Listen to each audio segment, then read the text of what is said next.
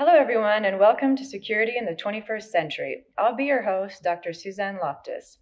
This video podcast series aims to look at the most pressing security-related challenges in the realm of international relations.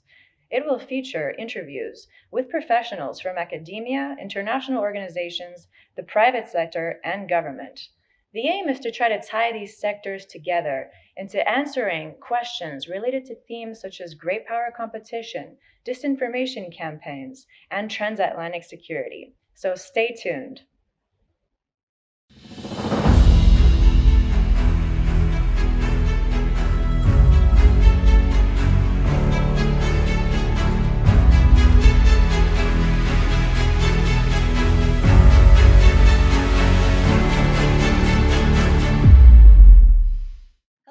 And welcome back to Security in the 21st Century. I'm your host, Dr. Suzanne Loftus.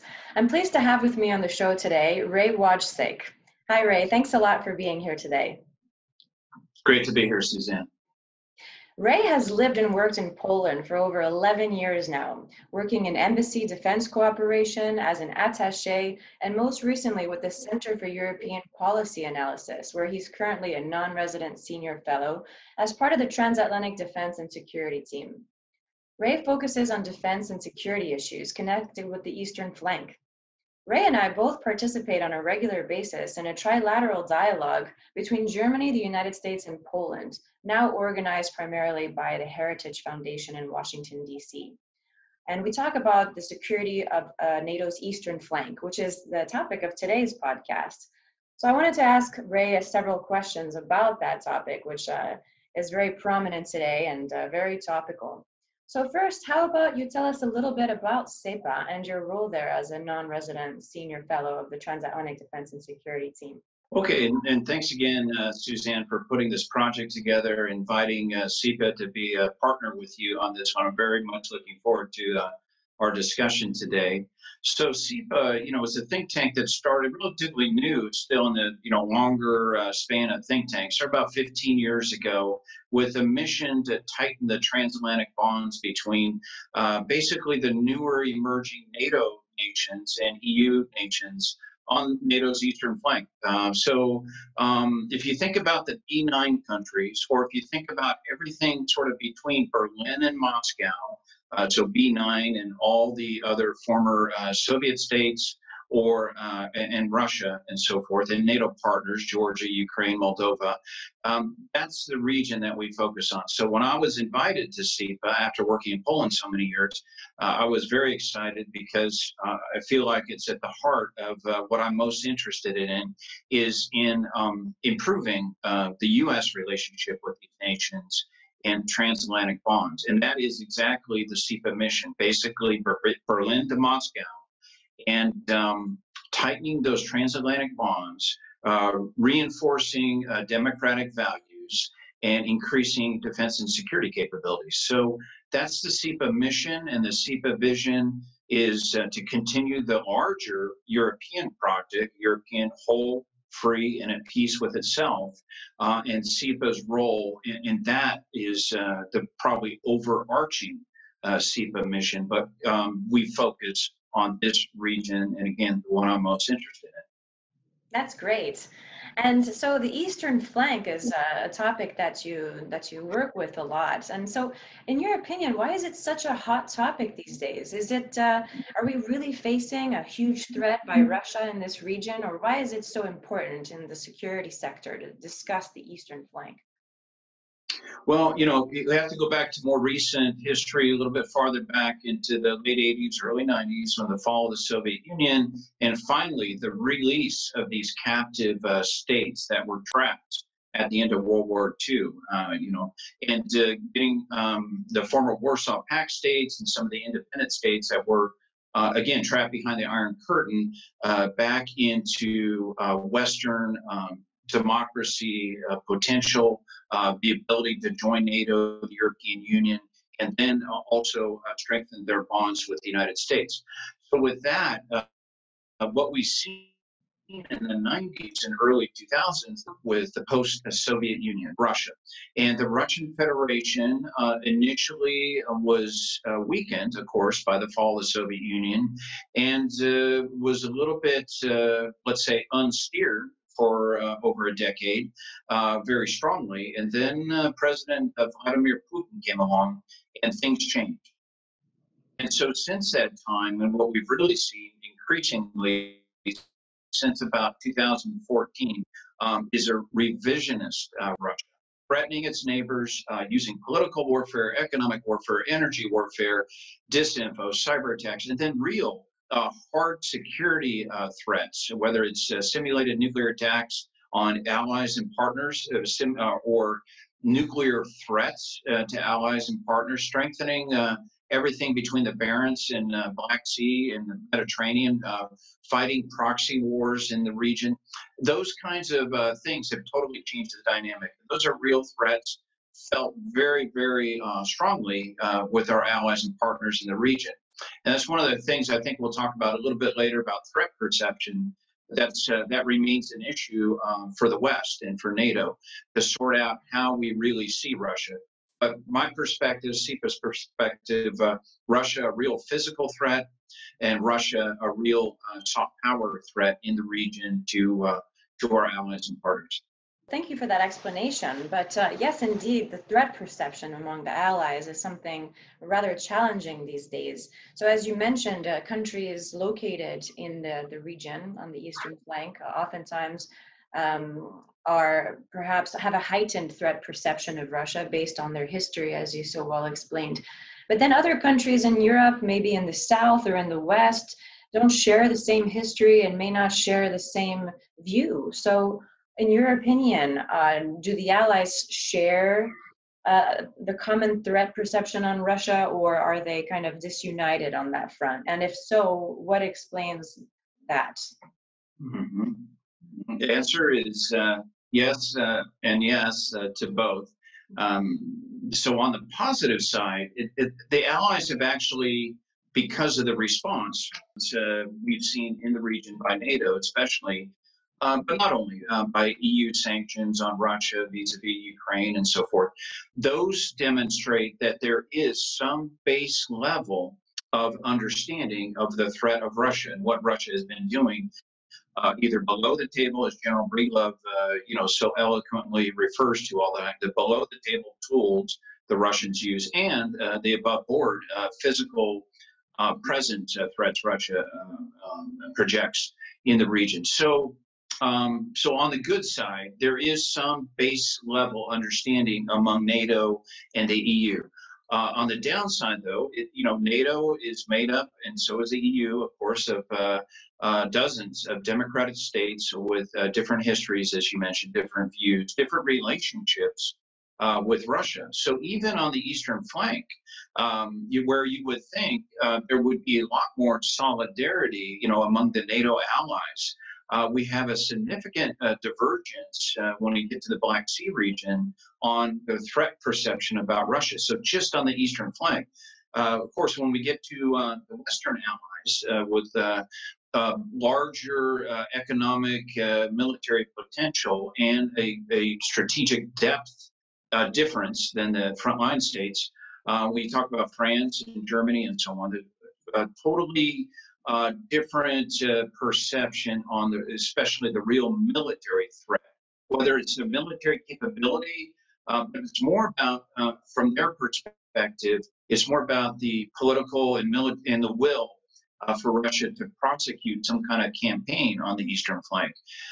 Even the allies on the eastern flank, truly, nobody really thinks tomorrow the Russians are going to invade Lithuania or Estonia or Poland, but they want to set the conditions that Russia never thinks twice about using that as a tool. They use all these other tools, as I mentioned, below the belt, but we want to show by our deterrence and defensive strength that we're standing up and ready to thwart that. So the challenge remains these threat perceptions. We've argued in our recent report that SIPA put out on the eastern flank. It's called One Flank, One Threat, one presence. And that report is all about coherence of our approach to Eastern Flank defense and security, but as well in the rest of Europe, the Western Alliance, getting a common view on threat perception. It's very hard to do,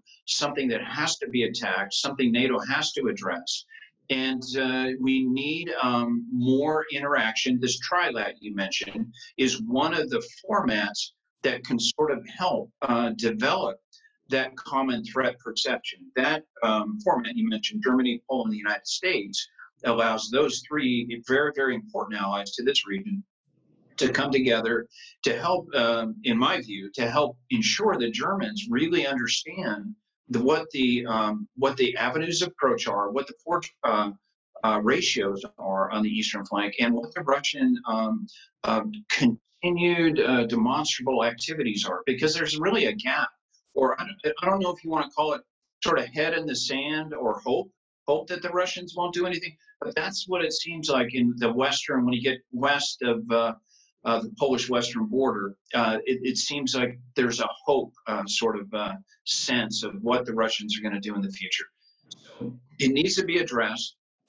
Smaller formats is a way to do it. NATO needs to tackle this itself. They need to find new ways to fully engage the sort of B9 or the Eastern Flank allies, get Turkey more on board with these threat model developments, and work to ensure that we understand the common threat picture. Because if we don't do that, that's the basic level of building coherence in our response. And again, you can see there's clearly quite a bit of coherence because of the response we've demonstrated, but there needs to be much more, and the Russians will continue to keep us on the back of our heels until we get that coherence and includes the threat analysis and threat models, and then the response to our posture response, let's say, to those threats. Well, that was a very comprehensive answer, but I'm curious though, how come we're focusing so much on the Baltic Sea rather than the Black Sea? I mean, Russia recently annexed Crimea and has a base in Sevastopol and has used the Black Sea region to help its activities in Syria, and also has militarily been involved in Ukraine and Georgia. So everything is kind of focused in that region. So why is the eastern flank around the Baltic Sea receiving so much more attention? And do you think that that's wise for NATO? And which region do you think is strategically more important for Russia in the end? Yeah, so it's sort of the weakest link approach to the eastern flank. A lot of turmoil politically in the with the allies and partners in the Black Sea region. One of the earlier, we just go back to 2014, use that as a little bit of a starting point. Really, the starting point, you have to go back to occupation of Moldova, in my view, and then Georgia, attacks, cyber attacks in Estonia, those kinds of things that happened before 2010. But when you fast forward, you know, those things happened. NATO was maybe slowly waking up to this revisionist Russia, but by 2014, it was absolutely clear what Russia did in Ukraine. Now, NATO's response, again, showed a lot of solidarity and coherence, and the EU with the sanctions. But what happened was there was kind of a two-tiered approach to the Baltic theater and to the Black Sea theater. And basically, we took what was called an enhanced forward presence view of the Baltics, which is a much more specific response and positioning of forces continuously in the Baltic region. And then in the southeastern region, Black Sea, we took a response mechanism that we called a tailored forward presence, which meant a little bit more ad hoc. We weren't exactly sure which ally was going to come and help Romania and Bulgaria and Black Sea air policing next time. Where up in the Baltics, it was very concrete. Now, one of the differences initially viewed in 2014 was the most vulnerable, especially for land, ground combat areas in the whole eastern flank, was this small strip of land we call the Suwalki corridor that divides or is at the Polish-Lithuanian border. And so NATO saw that clearly as a weak link to easily seal off three allies. By the Russians could easily close that corridor. And so NATO went after that very hard. And meanwhile, the Kaliningrad had already been strengthened over years and years, and now was getting strengthened further and further. What was happening in Crimea and Donbass was happening, but it was happening more slowly. NATO's watching, EU is reacting. So there isn't this sort of strong response that happened in the Baltic Sea. And again, because that that ability for the Russians to instantly cut off three allies and then use Belarus as a natural platform between Belarus through Lithuania to Kaliningrad to basically run a major campaign against NATO in the Northeast. So NATO responded to that. The other part of this is up until that time, NATO very much still trying to find its way post all the NATO expansions. We still have limited NATO expansion going, the growth and enlargement of NATO, which is awesome to see North Macedonia and Montenegro come in the last few years. But, you know, NATO has been struggling. We can clearly see in its defense spending overall, in its debate about missions abroad versus territorial defense.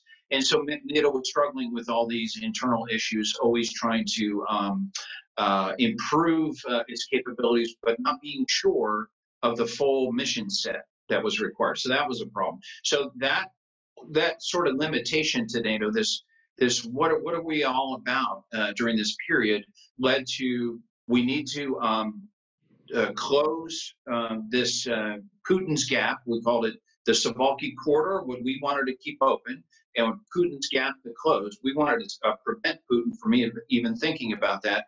And then we were going to put sort of ad hoc approach in the Black Sea, keep it, let Putin know we were there and we cared, but it wasn't to the level that it should have been done. And clearly today, and that's something SIPA very strongly argues for, is a much more strengthened posture in the Black Sea region. And so overall, just to button up this question for you, overall, SIPA's approach to the eastern flank is we need to get away from enhanced forward presence in the Baltic, sort of philosophically, and down in the Black Sea, tailored forward presence. We need to have a forward presence on NATO's eastern flank that's coherent, balanced, and responds to the threats that the Russian poses. All right, so let's go back to the region of Poland, where you are and where you live. Tell us a little bit more about the current U.S.-Polish relationship and are making agreements on defense and upping U.S. presence in Poland, as Poland is as threat perception, as you know, is quite heightened these days. But there seems to be a perception, at least, that perhaps the United States and Poland are making bilateral decisions on defense. Do you think that this is affecting the trust within NATO, or is that just a misperception, actually, and that's not at all what's going on? Could you tell us a bit more about that? Yeah, so from my perspective, all this in the bilateral sphere is good news. It's good news for Poland and the United States, good news for NATO. And I think this is not necessarily unusual that there's special, specific bilateral or sometimes trilateral, as we talked about earlier, efforts going on. Because in the smaller formats often, or even bilaterally, of course, it's easier to get things done and get things done quickly. So in the case of the United States and Poland, U.S. relationship, in my view, has been pretty much very, very strong, for more than 200 years. So there's been, of course, interruptions when Poland was trapped behind the Iron Curtain. But from the beginning of the U.S. Effort for independence, Polish support to that, and then you go into the early 20th century with 25,000 Americans supporting Polish independence in the battle for Warsaw in the Soviet-Polish War. There's all these different episodes. Of course, Polish significant support to the West. It's the fourth largest Allied force in World War II. It's often forgotten that the escaped Polish forces, either to the east under Soviet banner or to the west under British flag, brought in next to the United States, the Soviet Union, and Britain, the fourth largest Allied contributing army. But again, Poland lost everything at the end of that period. And we get into the 1990s when Poland breaks away from the foot of the Soviet Union. Poland immediately rivets towards the West, and especially the United States. So what we're seeing today, as your comment about that defense security agreement, is long pattern of longer history, but specifically since 1989, Poland's hard turn to the West and towards the United States. And with that, Poland showed significant commitment every step of the way, every opportunity, whether it was supporting us in Desert Storm already by 1990, 1991, supporting us in Haiti in our operations there, supporting us in the Balkans and NATO in the Balkans fight, significantly capturing Serbian war criminals, for example. And then by 2002, the fourth or the third ally that would even show up on the day one of operations in Afghanistan. It was Poland. It was Poland, the UK, and Australia, the only three allies that showed up right next to us in operations in Afghanistan in 2002. And then by 2003, same thing, a repeat.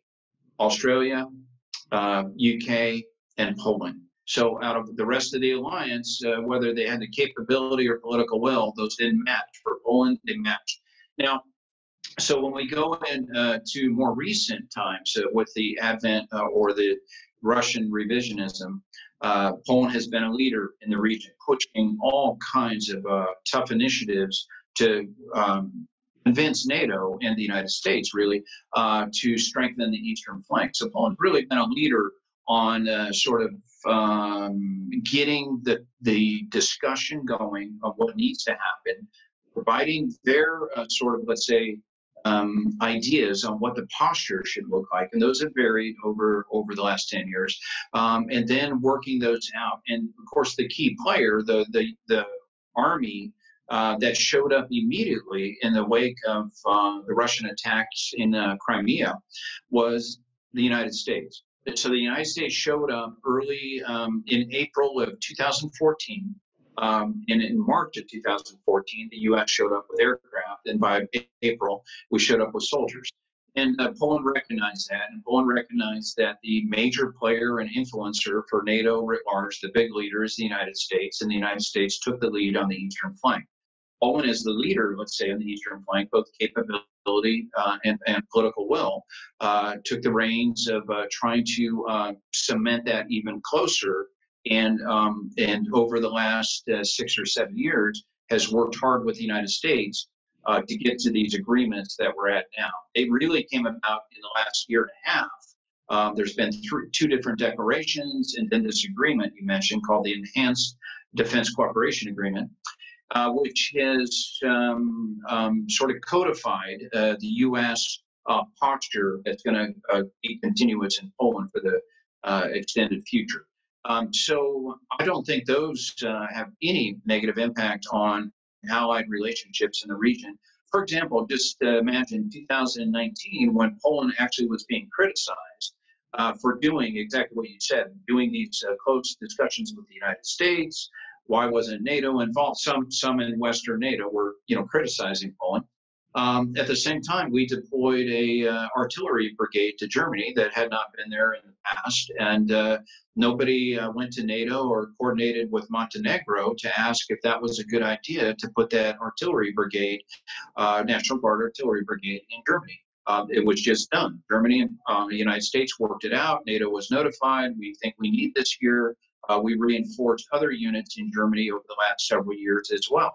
And those were not brought up as sort of larger NATO decisions. They were organized in a way as the U.S. response to the problems on the eastern flank, what we were doing in Germany, and also in other places, in Belgium and Netherlands, for example, putting pre-positioned equipment. That was, U.S. discussions with those countries.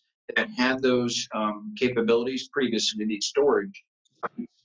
We negotiated with them or renegotiated to use them, and we brought those in. And again, NATO was part of the discussion, but NATO was not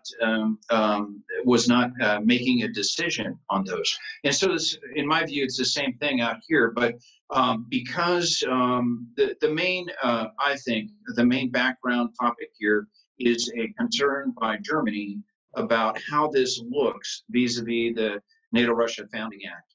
And there's still an effort by some in the alliance to want to adhere to the Western or the NATO view of the NATO-Russia Founding Act, in spite of the fact that the Russians have abrogated the document entirely. So I think that's what's more at play out here, and that's just uncomfortable. You know, we have this sort of more recent member of NATO, not too recent anymore, but 1999, Poland's aboard, and now we're moving, forces for extended stays into the region, and it looks like, Poland has, it's all Poland's idea, and it's really not the case. And the U.S. and Poland came together on these concepts, let's say, to strengthen the eastern flank using Poland as sort of an anchor point, and that's where we are. So, in my view, it strengthens NATO. It actually acts as a magnet to convince others in the alliance to participate more strongly in the region, eastern flank, because we already know from history that generally when the U.S. is there, others feel more comfortable about joining, especially military missions. So that's part of it. So I think Poland and the United States working these out actually encourages NATO to do more on the flank. Okay, well, thanks for clearing that up. Poland has, as you said, been a reliable and committed member of the alliance, and is one of the allies that commits the 2% spending of their GDP on defense, something that President Donald Trump is very adamant about, and something that we've been hearing about on the news more often than in the past. So this could be, Poland could be an example, as you said, for the rest of the allies to kind of be more committed to the efforts in the area. So some of the main themes of this podcast series are to talk about great power competition, the transatlantic relationship, and disinformation campaigns. And I like to ask everyone I interview about their perspectives on these major issues today, and kind of tie the questions into what they do for a living. So in your case, do you think that in this era of great power competition, that the US may prioritize the Asia Pacific at some point and therefore leave somewhat of a vacuum in Europe for Russia to fill? Mm-hmm.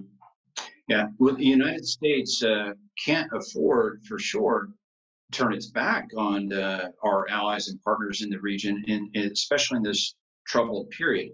But clearly, whether it's de facto or not, discount the bad terminology of the Asia pivot years ago, the United States has got to focus on the Asia theater.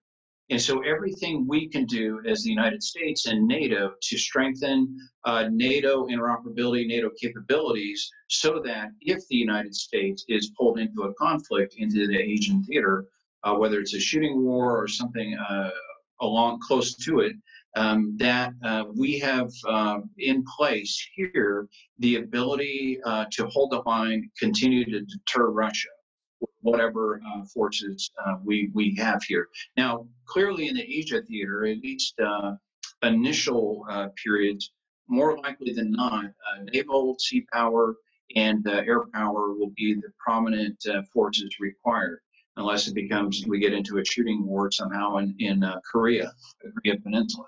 But with that, it does allow us to have some flexibility, maintain the sort of rotational ground forces that we continue to bring and focus on NATO's eastern flank. Of course, there's air power and sea power associated missions too.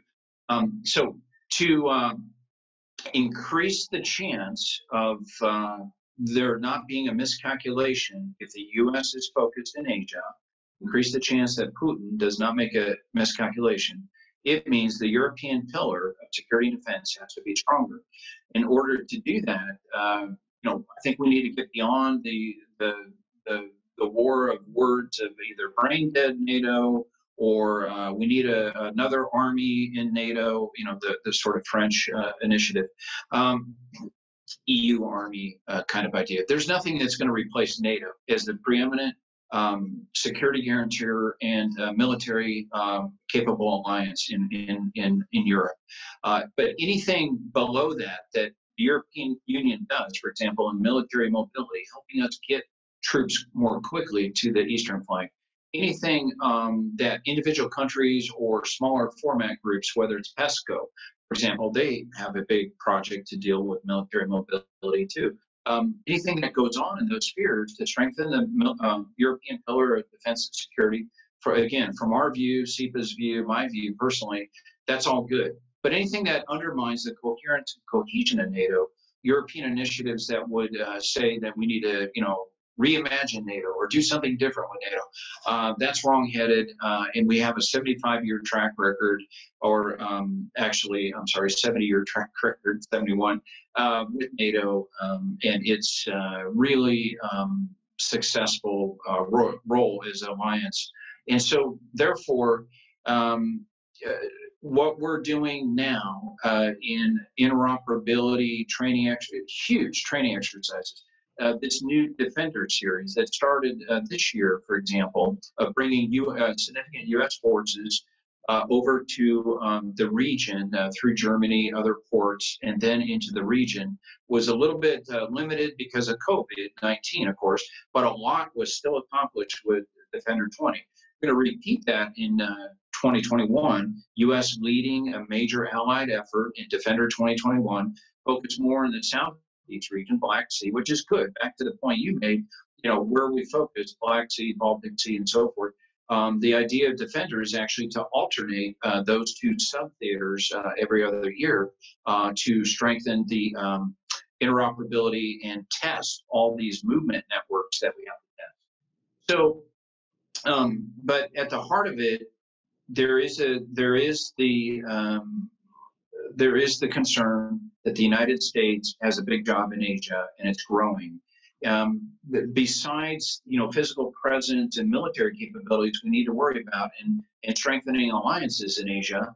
What we also need to do is to look at the Chinese threat, the Chinese government, the People's Republics, and President Xi efforts in Europe.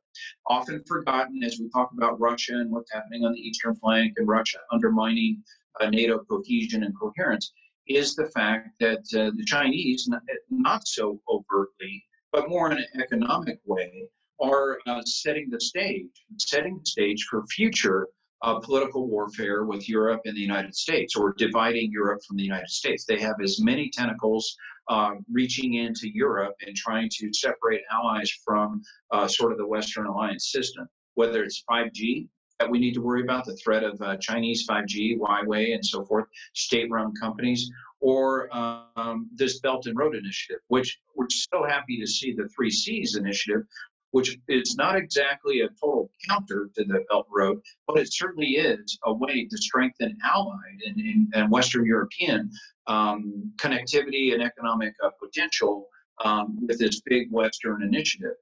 So those kinds of things, besides the military strengthening NATO, EU military posture, defense and security capabilities, these economic, energy related infrastructure activities, for example, the 3Cs, are other ways that we need to increase the solidarity, cohesion, coherence of the West to thwart not just the Russia problem, but the geopolitical problem that you mentioned. Yeah, absolutely. These initiatives are vital for, the closer ties, because we can't risk to undermine the health and stability of the alliance and the relationship, especially these days when we're seeing the rise of other powers that risk to change or destabilize the Western-led international order and the values that founded that very order. And a few times you mentioned throughout this interview, this podcast, that the Russian threat is, is in a kind of a hybrid form. So there's propaganda going on, dissemination of propaganda, and kind of not direct military threats necessarily, but some other, basically, as I mentioned, hybrid threats. So would you be able to explain to the audience the threat of Russian disinformation for European security and what we can do together to counter that threat? So on the propaganda, political warfare, disinfo level, significant threat. And the Russians have really been showing how capable they are at this. You know, the Russians, if you listen to our Russia expert, Brian Whitmore, and then Don Jensen, formerly at CIPA, Don Jensen wrote a report about a year ago called "Chaos as Strategy," and basically it talks about this sort of hybrid warfare campaign, and that how the disinfo political warfare is used at every single level, whether it's at this senior peer-to-peer level. You think about all the times that Putin's met with American leaders, and we have thought that we were going to turn the page on something, and it turns out we think one thing and the Russians do something else. That's one. Just the propaganda and face-to-face executive leader level. And then when we get down to the allies, dividing the allies up, and the most demonstrable remains this Nord Stream 2 problem, and this idea that somehow this is just an energy deal, and Germany being coaxed into looking the other way at all the political ramifications and all the energy security ramifications. That propaganda, that ability of Gazprom and the Russian political apparatus to sow doubt into what Nord Stream 2 is really all about, not just an energy deal, I think is significant, because when we have the most powerful, richest nation in Europe, Germany, falling to the Russian story on what Gazprom, or believing in spite of the reality. So it's significant. The threats by Russia, whether underneath or as part of the propaganda warfare or the disinfo, are significant, and it's divided. We have governments all over Europe with even within the governments mixed views on how to deal with Russia. I mean, just look at the two different sort of views in the Czech Republic, a key ally in Central Europe, and in the president prime minister kind of differences on how they look at Russia. Bulgaria, going back to the Black Sea, three allies and several partners. But we have three allies with very strong different views about Russia. Romania probably, is de facto the centerpiece for us in the Black Sea because of their political will, but not certainly for their military capability. It's great to see Romania trying to build and strengthen, and it's important. Geographically, they're in a key place, but really, Ukraine or Turkey, if they were both politically, in the case of Turkey, the strongest military in NATO in Europe, the largest, should be on our front lines in the Black Sea. But really, there's a lot of a disagreement about how we're going to deal with Russia in the Black Sea, NATO Lake, the Russia Lake, the neutral lake. And so this is part of the Russian underneath hybrid campaign, tying in Turk Stream 1, Turk Stream 2, big deals with Erdogan on air defense, and therefore they've convinced the Turks that they either need to balance their relationships with Russia and NATO, or that Russia is their better friend. I'm not sure which one, but again, referring to General Hodges' point, this is where we need to stand strong as NATO and sort of have a U.S.-NATO 2.0 reboot of our relationship with Turkey. How that goes and what the steps are, I can't tell you, but we need to do something because they're the essential ally in the Black Sea. So anyway, Russia's ability to use these tools, the propaganda, is significant. They've used it since 2014 very strongly. I've seen it very personally working in the embassy of what they've done to try to sow discord in the Polish government and the media by sending out disinformation about what's happening with our troops on the ground. For example, saying that some falsely accusing American soldiers of, raping some Polish girl somewhere, getting into bar fights, that the Americans are here as occupiers, and, all those kinds of stories. Thankfully, because of the strong Polish-American alliance and Poland's great role in the West and NATO, the Poles generally don't buy into that. But there are other states in the region with Russian minorities, when we talk about the Baltics, that the Russians can use ethnic and their relationships with these minorities to also try to sow discord within the body politic of these states. So that's always a concern as well. There's some states that are more resilient and some that are not. So what needs to happen is all these organizations that are involved, whether it's the Cyber Defense Center of Excellence in Estonia, the Strategic Communications Center of Excellence in Latvia, the Hybrid Center in Helsinki, all these different efforts by the EU or individual countries or NATO in our sort of review and study of what's happening with these things. They are not all sort of tied in together. This is a part of the democratic system. And because of our inability to sort of link all these efforts together and get more synergy out of them to counter Russia, we're back on our heels still in the propaganda war. So the Russians have made significant progress. We have started to stand up, all these centers, and started to stand up to be more offensive. But I think we need an even more offensive approach back to the sort of approach we had with the Cold War, with Radio Free Europe, Voice of America approach to the Warsaw Pact. We don't have that coherent approach. I'll just give you one example and finish here, is in Belarus. There's very limited exposure by the Belarusians to Western style, precise, accurate media. And what has happened is the Russian outlets or the Belarusian outlets that are Russian supported, with all their glitz and glamour, are the ones that are attention is paid to in Belarus.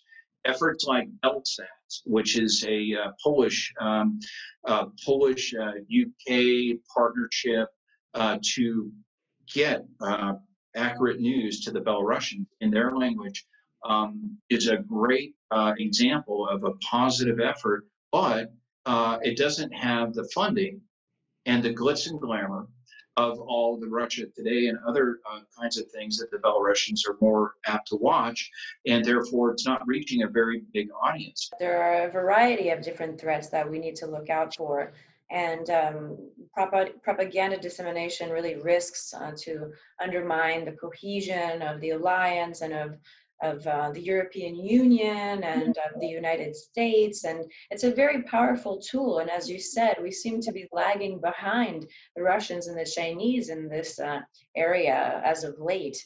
As you mentioned, Russia Today has a huge budget, incredible, almost like that of the BBC. I looked it up the other day.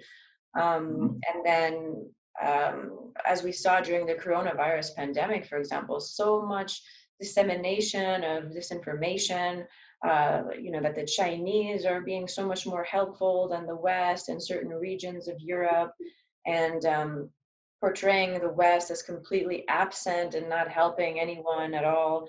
It's challenging, but we certainly need to do or make efforts to counter that challenge and to change the narrative so that this narrative doesn't take over. So, yes. Ray, thank you so much for taking the time to talk with me today. I thank you for being here. I really appreciate it. Hey, thanks again, Suzanne. Thanks for this great project you're organized. And all the best at George Marshall Center. Thousands of Poles have been trained there at this point, and all over the rest of the new, post-Soviet space have been sent or have been sent instructors on democratic practices and defense reform and so on and so forth, countering terrorism. So the work that the Marshall Center continues to do and that great German-American partnership is absolutely phenomenal. We need to keep strengthening that as well. That's another one of these lesser known efforts that's out there. There probably is a lot more potential. And again, I applaud your leadership in that German, Polish, American tri-lab. That's another example of something, you know, kind of born out of the great Marshall Center. So thank you.